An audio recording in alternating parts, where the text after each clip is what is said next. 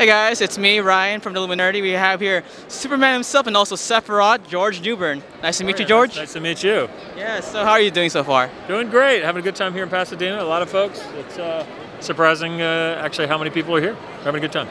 So, of course. So, yes, you are Superman. So, can you tell us what was it like finally getting the role of Superman? It was good to get I had no idea something was going to last 17 years, but yeah, it was bigger than I thought it was going to be. That was great. And you're also Sephiroth. So, can you tell us what you like playing about Sephiroth? That he's the total antithesis of Superman. It's fun to play something totally different. Right. Awesome. Yeah. So you have to choose DC or basically Square Enix. Like which world would you love to live in? They're so completely different, but I'd have to say DC. DC? Yeah. DC.